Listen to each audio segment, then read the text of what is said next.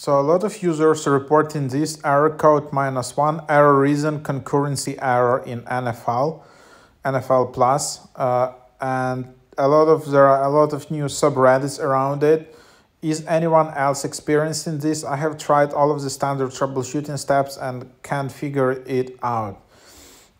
Just a guess, but do you have more than one device attempting to access NFL Plus at the same time, including maybe you just sharing the device with others? So if yes, just disable that. Many streaming services place a limit how many concurrent connection it will allow. NFL Plus limits you to 3. So just make sure you didn't provide your login to anyone else who may be watching at the same time.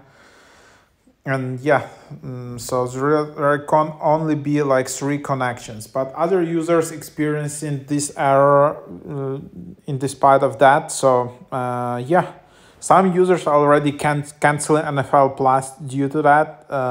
Some users actually reported that if you just unplug your TV, wait for 10 seconds and plug it back in, or your mobile, just also turn it off for 10 seconds, or Roku, then it can help solve it for a while. For some users it did work.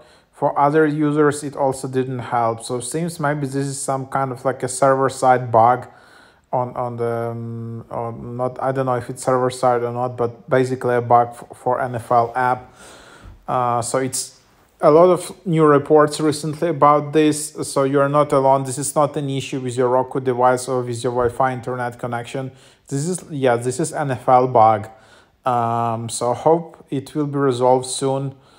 So that's what we can do.